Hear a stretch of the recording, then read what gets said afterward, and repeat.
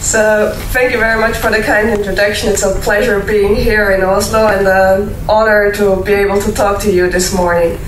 As mentioned, my name is Anita Graser and I'm from Austria and I work in Vienna.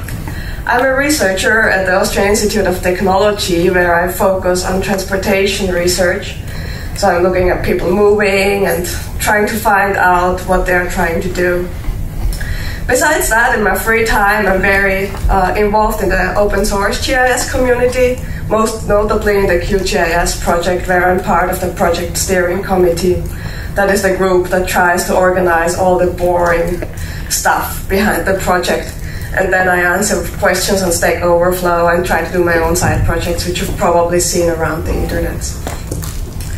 In addition to that, I'm also currently serving on the board of directors of OSGeo. That's the big umbrella organization that hosted also the FOSS4G in Bonn, and that is home to many other open source GIS projects. But I will talk about that a bit later in detail. So, the whole story behind how I got involved into open source GIS was really, I started out as an intern in a research company. It was summer, everyone was on holiday, and so was the GIS person. Which was great, because no one knew where this ominous GIS license was and how I could get access to it. So I was there, looking forward to a month of internship without a GIS. Had to sit down and try to find a different solution and Googled around and tried a few of the GIS tools. A few months later, the QGIS developers met for the second time to have their developer meeting, and it was in Vienna, so I joined them, and I've been stuck since. It's really the community and the speed of the project that got me, and I'm still staying there. I already mentioned I'm working at the Austrian Institute of Technology. We are a non-university research institute, mostly in Vienna, which is owned by the Republic of Austria and the Federation of Austrian Industries, around half-half. And we have a lot of people. There's over 1,000 people working there on 5 main fields, which is energy, mobility, that's where I'm working at, safety and security, health and environment, and innovation systems. The small area you can see there, that's where I'm currently sitting, and I've been told when I come back I get to move a few rooms over. But overall, it's a very nice view right there in Vienna.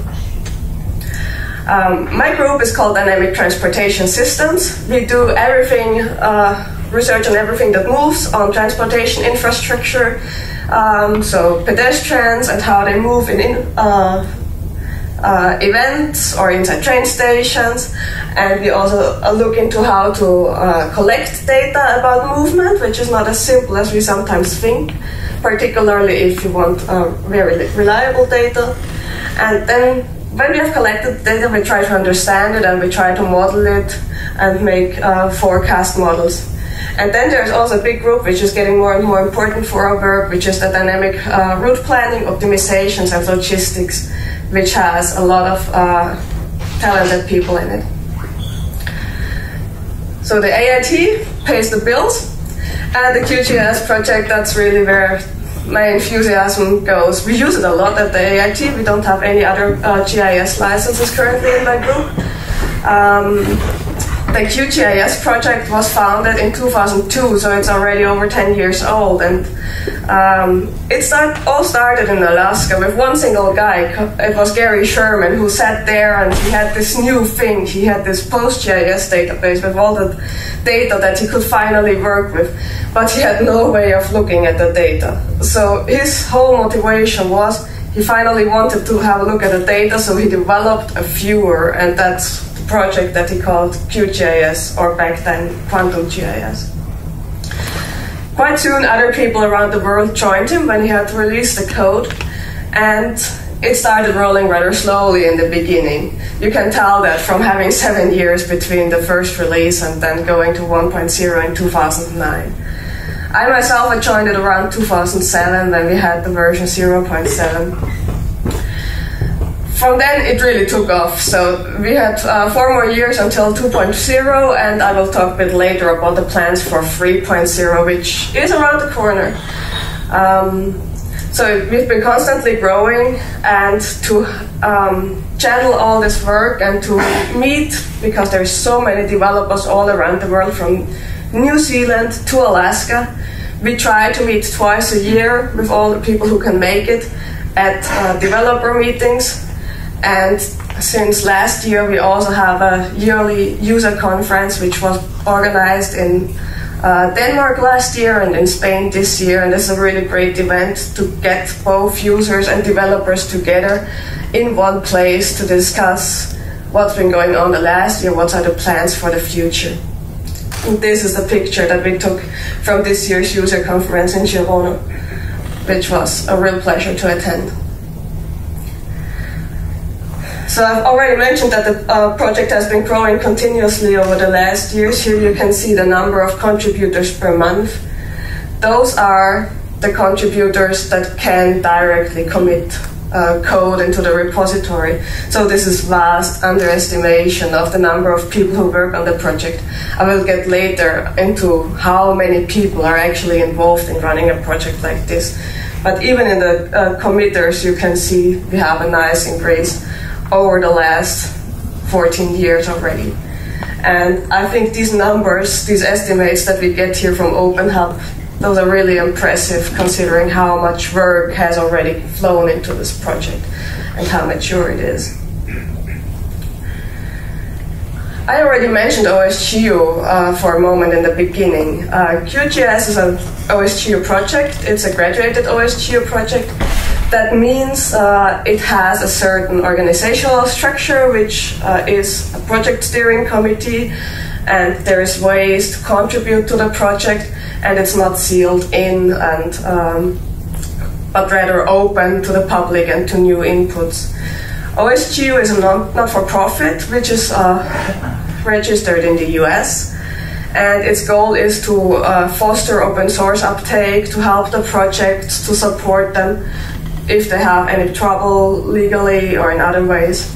And it drives outreach projects mostly, for example, the conferences, but also Geo for All, which is their program for academic, for teaching materials, to reach out to universities and make them adopt open source in parallel to the commercial offerings that most universities currently have.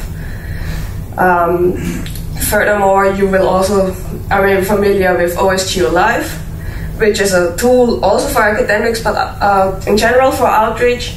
It's a collection of all the programs that are within OSGeo, and you can, it's basically your first starting point. If you've never tried it out, get an OSGeo Live, download, get a USB stick from one of the conferences, you just plug it into your machine, you boot it, and you can try all the software. It's pre-installed, no hassle there. It runs on a Ubuntu operating system, and it comes with test data, so you can just give it a try without messing up any machine. Coming back to QGIS. QGIS is an open source project, but knowing that is not enough to understand the nature of how it works and how it operates, because there's many types of different open source projects. And there's this one distinction that is quite popular between the cathedral-style open source projects and the bazaar-style open source projects. And I think QGIS is very far on the bazaar side of these things. Basically, the main difference is in a cathedral, there's architects, maybe just one architect, and he or they try to control the whole project. And they sit and they do until they are happy, and then they release the source code. So it's open source. But while they are doing and while they are filing at the different bits and pieces, you don't get to see what's going on. On the other side, in QGIS, you have this completely open system of the code being always visible. Everyone can branch it, everyone can work on different ends and pieces. And in that way, we collect a lot of different inputs. Sometimes you have inputs, features that attract the same crowd. So you have different people working on different issues, and sometimes on the same issues. And sometimes there's duplication of work. But the big advantage is when people get together and find out, collaborate, And that's why the bazaar is the model of choice for us, and it has served us really well. In this paper by Raymond, he says so nicely, open source will triumph, and not because it's morally maybe superior to say we want to share things. I mean, if we get real, who cares really? We all have to eat, we all have to pay rent, so morals are nice, but it comes down to survival first. But the point is, and why he thinks open source is a good model for development, is that the commercial, the proprietary world just cannot win the arms race of all these people contributing to open source projects, because they simply cannot put in the same manpower and skilled manpower to solve the issues. I mentioned before that this number of developers that we saw in the graph is vastly underestimating the number of people that are involved in an open source project, especially an open source project that is as huge as QGIS. So I have here this graphics of the QGIS team, as I call it, which I like to show because it's really important for me to mention that the developers are an important part, but they are just one part of a big puzzle in the whole thing. And then there's many other groups which are equally important and keep the whole thing running and making it usable for everyone around the world. For example, we have the translators who make sure that QGIS is available for local users all around the world in, I think, over 70 languages by now. And they do an awesome job because they have to always keep up with all the new features that are introduced. Then we have, of course, the infrastructure managers who take care that the downloads are available when you need it, that the backtracking is available, that you can have all the infrastructure accessible for both the developers and the users. Then we have the huge group of documentation writers, and they have a really hard time because, as you might know, we are releasing QGIS 3 times a year, so there's a lot of documentation that's always to write, and also a lot of new features that want to be described. So we are really proud of our documentation team, and they're always looking for more volunteers. Then what I've put here as community managers, those are the people that are looking at the users and trying to support the users on the mailing lists, on GIS Stack Exchange, which was already mentioned today, and in other places, on local forums, which are not in English, but there's a lot of French forums and Spanish forums, for example. So they try to keep all the people together, they collect feedback from the users, and they bring it back to the project, which is a really important task as well. Then you also need designers in your project, particularly to keep the website modern looking, to have a good user interface, and to try to do marketing outreach, which doesn't look like it's been done at night by some developer who would rather have written code than doing this kind of work. And then, what's also very important to me, I consider the users as part of a team of an open source project. The users are super important because you shouldn't underestimate that developers involved in open source projects quite often are directly also the users of the open source project. Quite many of them are great at developing, but they are not power users. They never use any of the geoprocessing functions themselves. So they probably will not notice if there's a workflow which is not ideal. That's why we need this feedback from the users which tell us, okay, this could be done much better, the current workflow, you always get stuck here, that's way more complicated than it has to be. This feedback from the users is essential, and it's the job of the user, who is not the customer of the open source project, but part of the team, to also contribute. If you want to be a customer, that's fine, but you're the customer of a commercial support provider who works with the project. You can never be the customer of the open source project. It's not how it works. You're part of the community. Also part of the community, and super important for us, are our donors and sponsors. Without them, it wouldn't be possible to have these developer meetings. It wouldn't be possible to do many of the other things that the project is trying to do, like increase code quality by having regular bug fixes. and also run other outreach programs. And at the bottom of it all, I put the project steering committee. It's the group of people who takes care of signing all the necessary contracts. We trademarked the brand and the logo of QGIS, so just in case, to avoid any trouble. We have all the contracts for the servers and the domains, and all this stuff needs to be taken care of. It's not very glamorous, not very exciting, but that's what the project steering committee is for. We've also been working on forming a new legal entity for QGIS, because so far all these contracts were signed by individual members of the project steering committee. And after 14 years of existence, we thought it's time to professionalize that a bit and to have a legal entity who can actually sign things. So there is a new organization, association registered in Switzerland called QGIS.org, which we are currently setting up, and then we will have an official voting for the board of directors of QGIS.org. And if you want to vote, voting members of the organization are nominated members of QGIS user groups. So we already have 13 user groups, official ones, that registered with the project, and each of them can send one voting member to the association.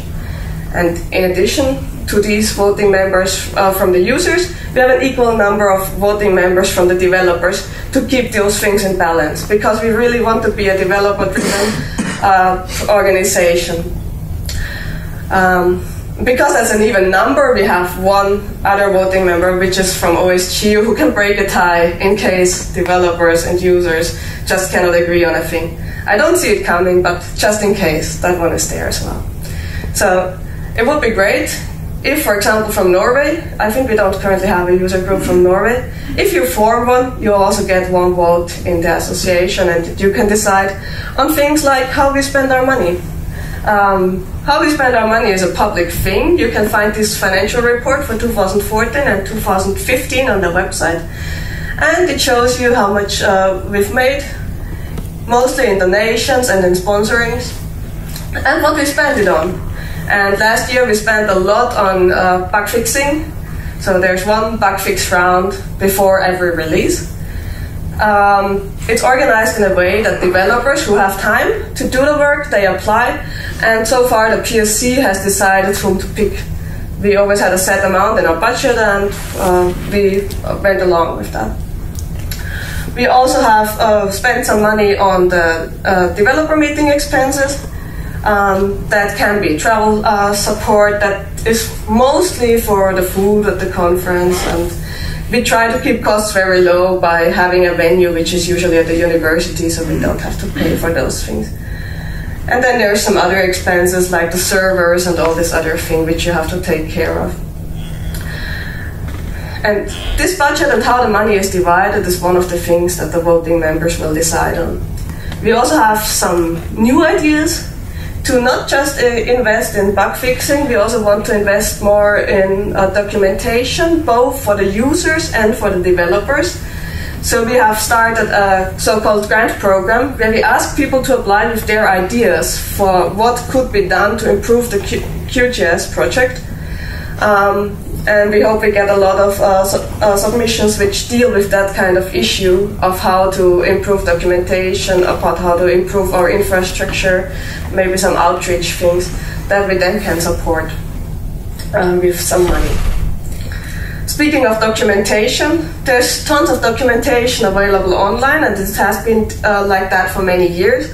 But what really did take off in the last 2 years, 3 years, is the books. And I have to say, I think the books really showed that we're serious. And they had another big effect. With the books and with QGIS too, we finally saw a much bigger uptake of QGIS in education, in academia. With universities finally realizing, okay, this is not going away. They are serious about this thing.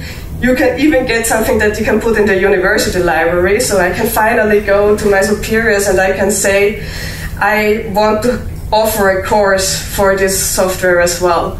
And it's an important asset for our students to know how it works. So there is like a lot of courses that you can find online. I'm currently also teaching at the University of Salzburg, which has a distance learning master's in geographic information science, and we're also using one of those books. Besides that, there are self-study materials available from mostly US American universities, like the Geo Academy curriculum, which is a good starter if you want to get an introduction into the whole topic of QGIS, because they really made it step by step and you can follow along really easily, and there's no need for an instructor in the way that they organized these learning materials. Of course, all these learning materials, they will never cover everything, so we need support channels, and there are a lot of different support channels and ways to get into contact with the project. The classic thing, and I know it's frowned upon by particularly the younger crowd, are the mailing lists. Yes, they are old school-ish, but they work, and the developers are used to working on those. But because we know that many people rather want to have a forum and something that's a bit more interactive, there is also support on GIS.StackExchange, which is a great platform for asking questions and finding answers, because it's really indexed very well by search engines. So we used to have a forum before GIS.StackExchange started, but it was really a problem, because if you were Googling for the questions, you couldn't find them on the forum. And I think now with StackExchange that has much improved, and I would recommend to you everyone to use it. I already mentioned the user groups. They also provide local support for their members, because they often have to deal with very local issues with specific data sets, like you also have in Norway. You have your own data set standards, and that's the same case in many other countries. So they deal with that, and they also lower the language barrier, because the official mailing lists, they're all in English, and some people have trouble describing their issues. So they rather go to their local mailing lists, or they have local forums where they can interact with the community that's in their country or in their language area. And of course there's also commercial support, and I say of course. These people have been working with QGIS for a long time, and it's a myth that you cannot get support for open source projects. The ones that I've listed here are just the ones which have core developers on their staff.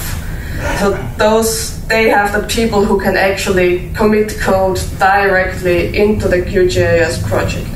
But there's many more which are not listed here, who have developers, but the developers have to submit pull requests on GitHub to get the code into the project.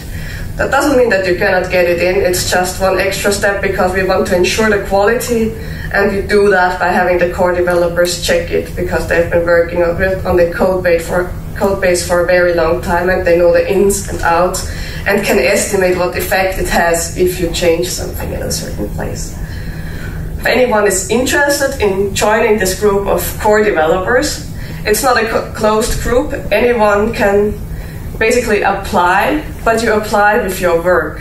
So before you can join it, you have to demonstrate your ability and your willingness to supply good code to the project.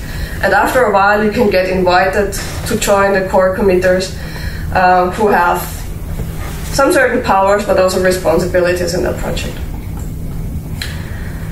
I mentioned before, it's getting time, it's getting exciting. We're moving towards QGIS 3.0.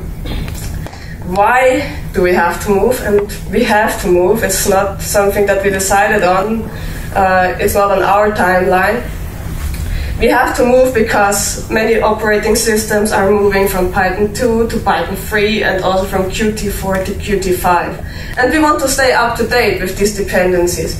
They have a lot of advantages, or we hope that they bring us advantages and not just work. So we will have QGIS 3 with all those new libraries.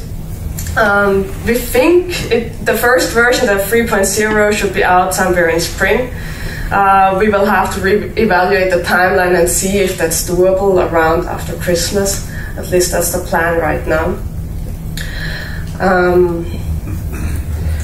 I would recommend, particularly if you're interested in the plugin development, that you try 3.0 because, and that's important to note, all plugins for QGIS 2 will be broken when you try them in QGIS 3. Because Python 2 and Python 3 are just not the same thing, so everything will have to be updated to Python 3 and the new QGIS API.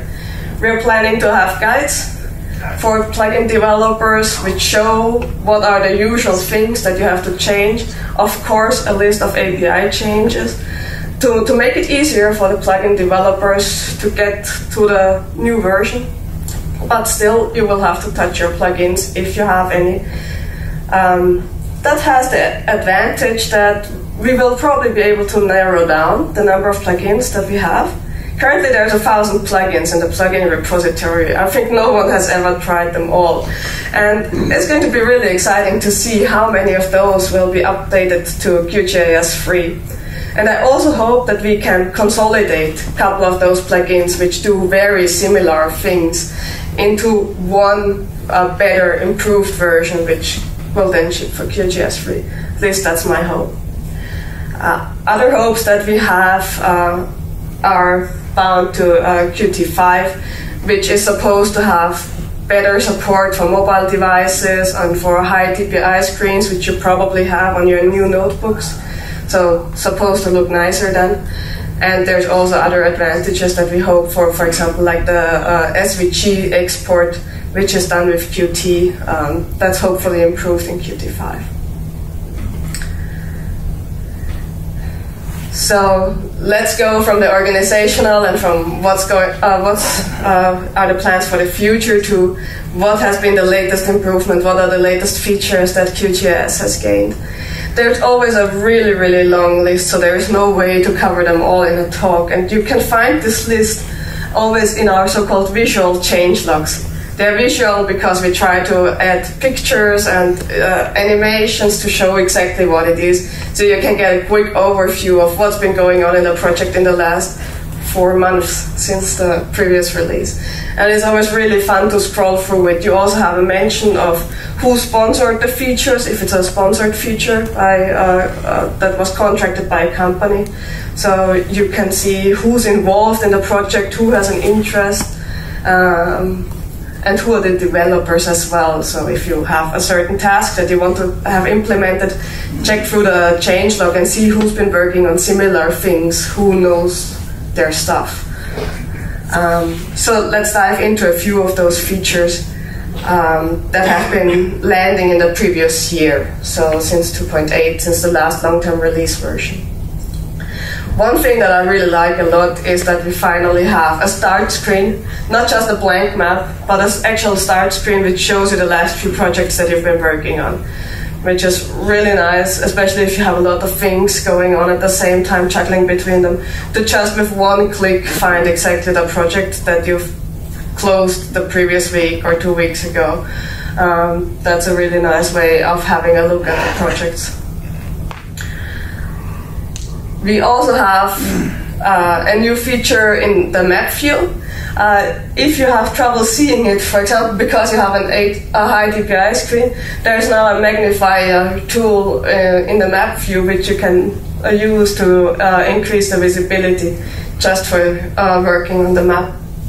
And you can also rotate the map now in this view, which is a nice additional thing.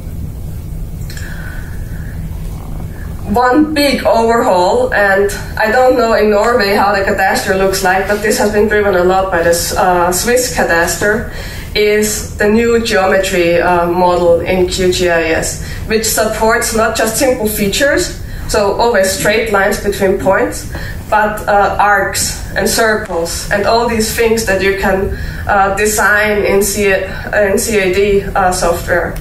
So you have direct support for a circle.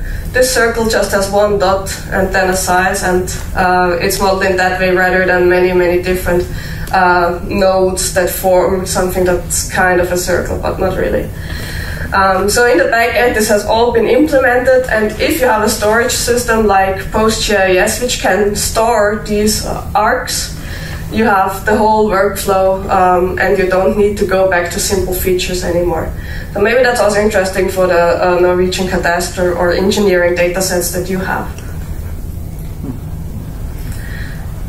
There's also, on the slides, there's also support now for all the 3D data. So if you have a shapefile or any other data which has 3D coordinates, they are now maintained throughout the processes, which wasn't the case before. So before, if you loaded something in 3D, QGIS just silently dropped everything 3D or M values, and when you exported stuff, it always ended up as 2D because they lost all that information. That should be solved now as well. There's also tons of new functions being added to the expressions like all the time. I've picked some out which are particularly interesting for cartography, so that's something I like to work with. I like to explore what's possible, push to the boundaries of the styling functions.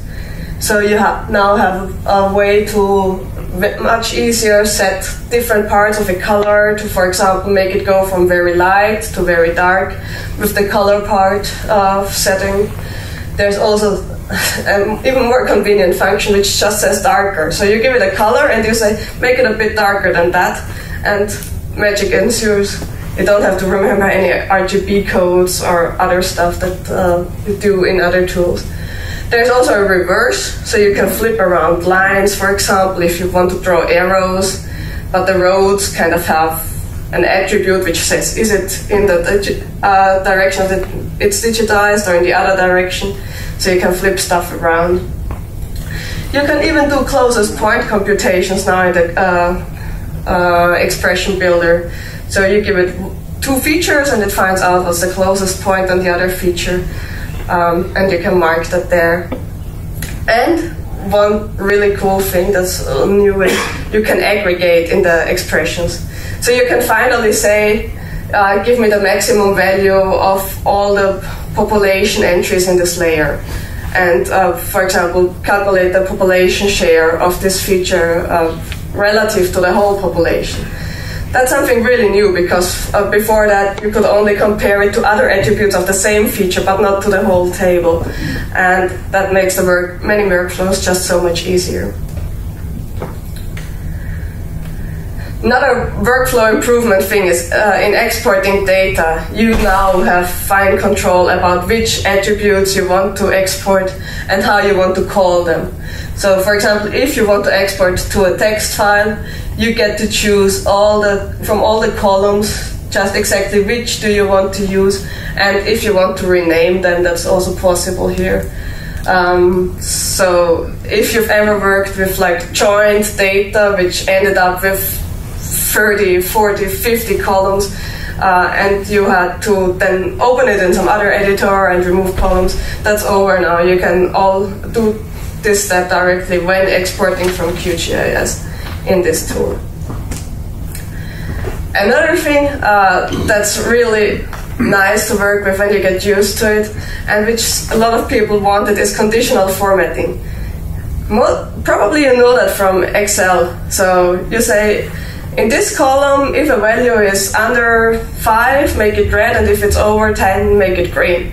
And you can do the same thing in QGIS in the attribute table. We have the same conditional formatting. Maybe it's even more powerful. So you just define your conditions, the colors, and you can see how it translates to the attribute table and how everything is highlighted, and you can sort by it. It's a really nice and nifty tool that is not obvious to everyone because it's kind of hidden, so try it out. It's back there, hidden under this button in the top right corner. There's also many more improvements in the attribute table, like you can finally have a context menu. If you click on the name of the attribute in the attribute table, you can hide columns, you can change the width of the column there, and you can sort which was really in high demand for a long time. You finally have a way in the attribute table to just sort it visually, not in the dataset behind it, so it's not slow because you're changing the dataset, it just changes the display order. And you can also add actions to the attribute table. So a button right next to each line in the row in the attribute table to do a specific task. For example, to open a file where the path is stored in the attribute table and you want to see that file in front of you. And besides all these workflow things, there's tons of new improvements for visualizing the data. One thing that I really like a lot and that I want to use more, hopefully, in where it's appropriate, is the 2.5D renderer that you can see here. So it's basically a block model that you can extrude the height of a building depending on, in a fixed value or depending on an attribute, and you can also style it and do all kinds of other fun things with the extruded areas. So this is very useful for these building visualizations, but we've also seen a lot of statistical maps, for example, where you have a certain value for a country or a district and you just scale it and you make the surface model out of it. We also have a new renderer for arrows. If you've ever tried to make some arrows in the past in QGIS, it kind of worked, but it was a bit hacky. Now you have arrows and you can even have curved arrows. And those are really neat. You just need 3 points to define the arrow, and it automatically calculates a nice smooth curve for them. And they can be highly customizable because you can apply every kind of polygon style to these arrows. And if you've ever played around with QGIS styling, you know that there is millions of options in the polygon renderers. Another thing which popped up like 3 months ago was a guy on Twitter who said he had written a live hillshade renderer. So it was just a small Python script that he ran in the Python console on a digital elevation model, and without actually writing a new hillshade file, it will just display the original digital elevation model as if it was a hillshade. And this idea was picked up really fast by Nathan Woodrow, one of our Australian developers, and now we have it in the main application. It's not a script anymore, it's actually part of QGIS core, and you can just for any digital elevation change the display to hillshade renderer, and it will create the hillshade live without writing a new file, and you can change all the parameters until you like them, and it's also live updating. This live updating, you definitely have to try. It's new in 2.16, so get that version, and you will have what formerly was in the layer properties in a dedicated window is now on the right hand side of the map. And whenever you change something here, it's automatically and immediately updated in the map. So you have much faster time, much faster response to any of your style changes, to any of your label changes. You see immediately what goes on if you change this one parameter. It's so much easier to experiment and to fine-tune your map with that. And I think that will be one of the tools that really improves maps, because it's less tedious than always having to go somewhere, opening 2 windows and change the color to a bit darker or a bit brighter. So now this is just 1 click away and you have live updates, and I think that will encourage people to make much better maps and increase the speed at which we can produce these better maps. So I already mentioned you have the same capabilities for labeling. So it's right here besides the map, and whatever you change here is reflected immediately. If you are worried that maybe that would be a bit slow, in some cases it can be, there's also a tiny button here where you can turn off the auto update. But I've worked with reasonably big files and usually it's not an issue, so I just keep it on for now and enjoy that I don't have to click apply anymore and close windows. And You can also open the attribute table at the same time, something that before you couldn't do. You couldn't have a look at the attribute table and the layer properties at the same time, because the layer properties was always blocking the rest of the interface. And it's all gone away with this little addition, which I think is just wonderful. Of course, there's also improvements to the algorithms themselves. For example, the labeling algorithms. There is now a better automatic placement. So if you should first put it on the upper right corner and then in the lower left corner of the symbol. You have also options now for label obstacles. So you can say, never put a label over this feature. All the labels have to be put somewhere else, don't cover this one up. That's one of the new things is supported. And we also have this really nice thing of that the labeling algorithms now considers the symbol sizes. So you can tell here all the symbols have a different size, but the label is always nicely relative at the same distance to the border of the symbol, which was formerly not possible automatically. You had to do it with data-defined settings, but now it's much simpler to achieve. Another thing that happened on social media, or which started on social media, and that's what I enjoy so much about these fast development environments that we have in QGIS, is this gradient editor thing. You probably, some of you might know the old QGIS label, gradient editor, which was just, okay, you have to can define 2 colors, and if you want to have more colors, you have to type in at which position of the gradient you want which color, and it was really not very interactive and user-friendly. And on Twitter we discussed that one day, and it just took 2 days, I think, until it landed in the nightly builds. And it's not just here that you have this gradient editor like you're used to from graphics design software, but we also have this very nice new addition, which is rather novel, I think, in most fields, is where you can control actually different aspects of the gradient much better. You can control for lightness. We can see here in the demo, when I move this up and down, the color gets lighter and darker. And you can create gradients that ensure that, for example, it always goes from dark to light. So if you print it in black and white, it will also make sense compared to your usual gradients, which quite often screw up if you print them in black and white. Or you can also make like this gradient, which is brightest in the middle and then goes darker to both sides.